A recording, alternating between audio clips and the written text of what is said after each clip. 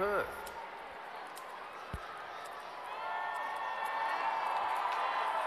G'day, everybody.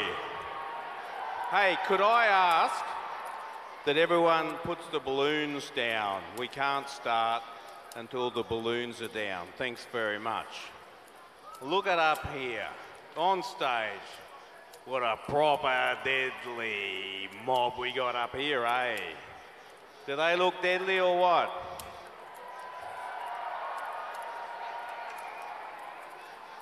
Can I hear a shout from all the Aboriginal and Torres Strait Islanders?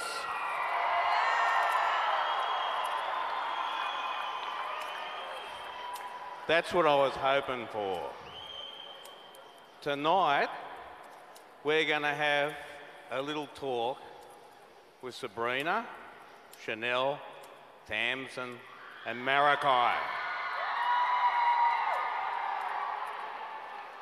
And I want to start with a little quote from Pope St. John Paul II when he came to Alice Springs, in 1986. He addressed Aboriginal and Torres Strait Islanders. He told them how precious they were in God's sight and their mission for the church in Australia. And these are some of the things he said. I got to read it because I'm quoting the Pope. I can't make this one up. As you listen to the gospel of our Lord Jesus Christ, seek out the best things of your traditional ways. Your Christian faith calls you to become the best kind of Aboriginal people you can be.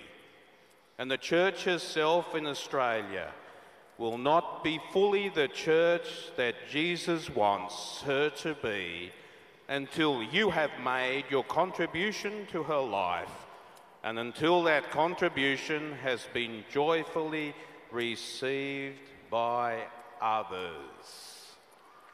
How cool is that?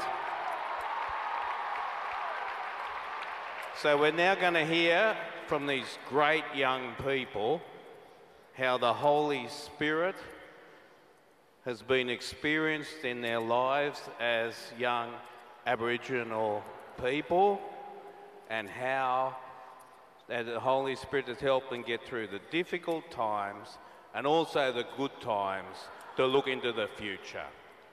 Sabrina, over to you.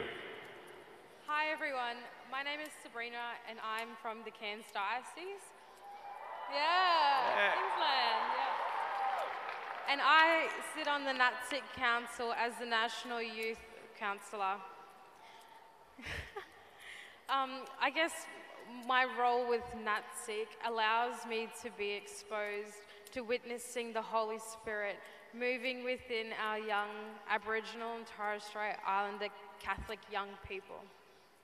That has been the most rewarding thing for me.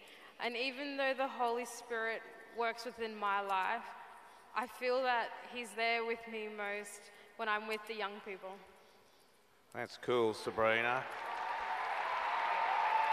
Sabrina is a great example to all young people. So thank you for what you do, mate. You do an excellent job. Chanel, over to you. Hi, my name is Chanel O'Reilly. I'm from the Broome Diocese.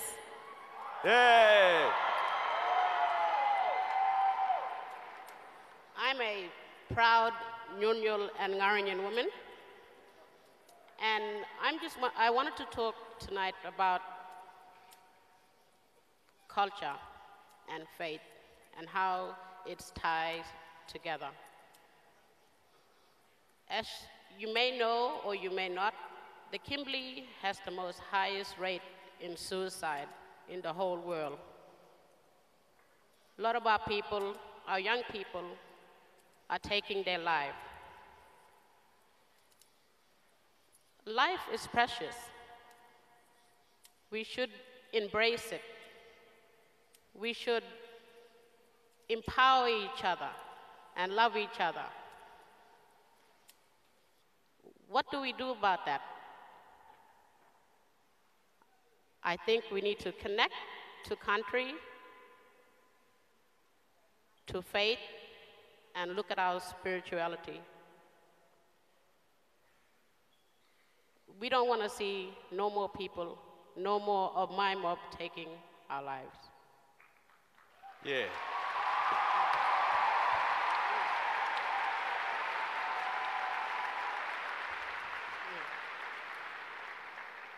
I sit here with a heavy heart because of that.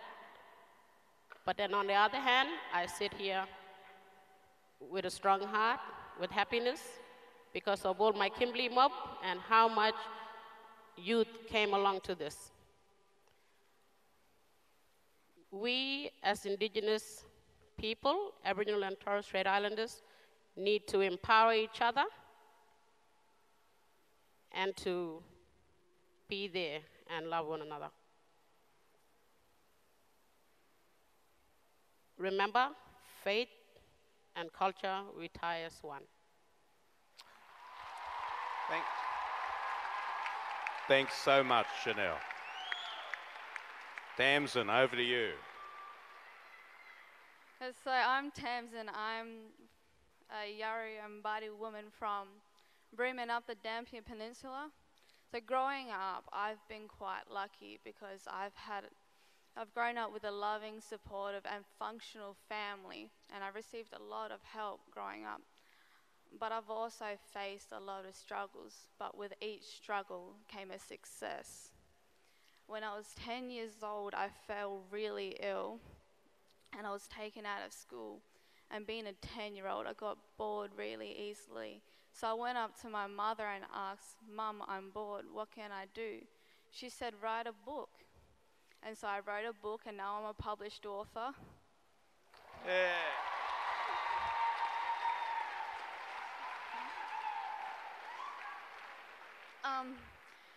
At the age of 15, one of my good friends committed suicide. With that, I faced a lot of, I had to deal with a lot of grief, a lot of depression. I went into a really dark place. But I got out of that. I sought help. I talked to my friends, family, and other people to help me get out of that place. And I think with a lot of young Aboriginal kids is that they struggle to get out of that dark place because of shame. But I came over that and now I'm happy again. And I would just want to let everyone know that there's no shame in expressing your feelings and what you're dealing with, because once you come out of that, you'll be free again.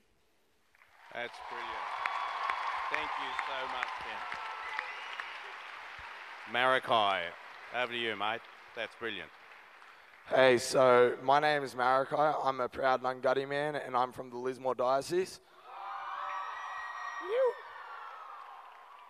So I want to talk about an issue that I've faced in my life being Aboriginal, and it's the fact that, well, I don't exactly look like your stereotypical Aboriginal person. I don't have that dark skin, and that's played a very large role in my life, because when I talk to people, when I say, "Oh yeah, like I'm a black person, like I'm Aboriginal," they'll go, "What? No. You can't be Aboriginal, you're like one of the whitest people I know."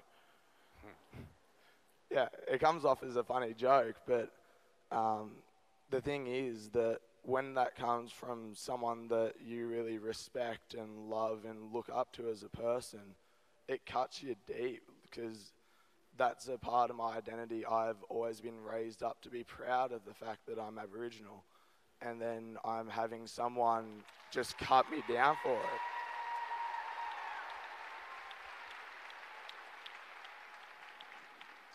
So I did actually end up having some identity issues and not knowing who I was as a person, because a part of me that's always been a part of me was being ripped away. So I had to find how I was really myself, and my faith was actually a really strong part in that, because I had my faith at this time, and it sort of grounded me, kept me in the one spot, because even though the fact that I was Aboriginal had been sort of taken away from me, which I thought couldn't be done, my faith was something that couldn't be done. And through my faith, I was able to eventually find that my identity is not what other people are thinking about me, not how I am perceived by others. It's what I think about myself, what I know about myself, how I know it.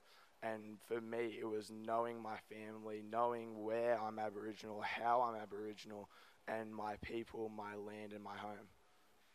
Mate, that is so good. That is so good. You guys, by what you're just doing tonight, fulfilling what Pope St. John Paul II said, you're making your contribution.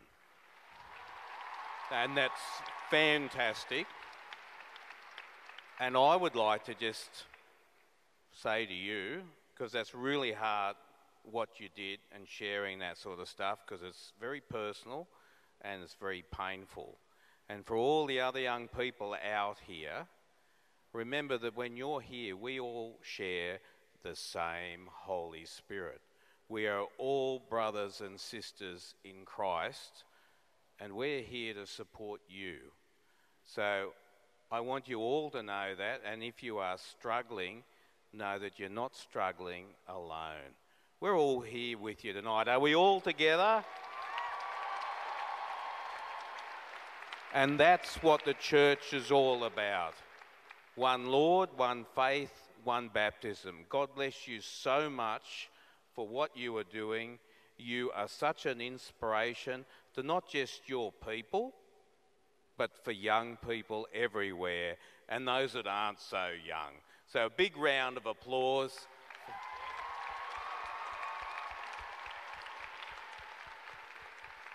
Now, we've just had some very serious and sad things we've talked about. Now we move into some hope. And we need to have hope in our lives. So a quick message, quick word from each of you, a word of hope. Would you like to say something to everyone, just a word to hope for the future? Marikai.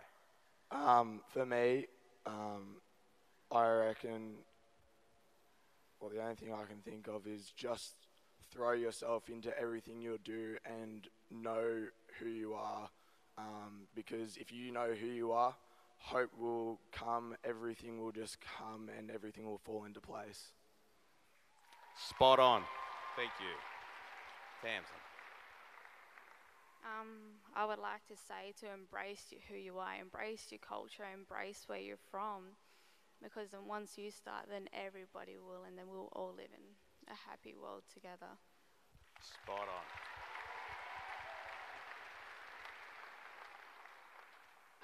I just want to say, not only to my mob, but to everyone and everyone in this room, whatever journey you are taking and whatever path in life,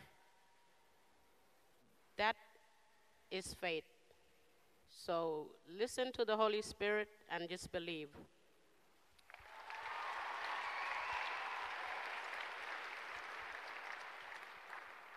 I think my message is to not be afraid to say yes. Don't be afraid to ask questions.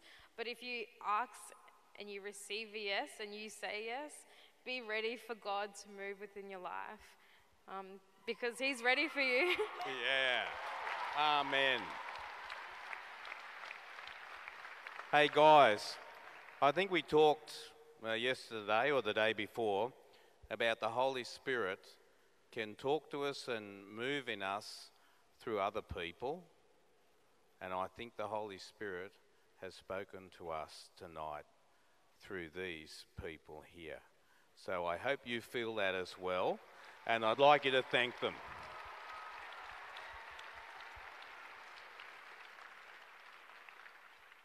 Now we're going to go into something now that is full of hope. Because that's what we are. We're people of hope. And this is from St Mary's College in Broome. And it's a presentation that is full of hope. Voice, treaty, true.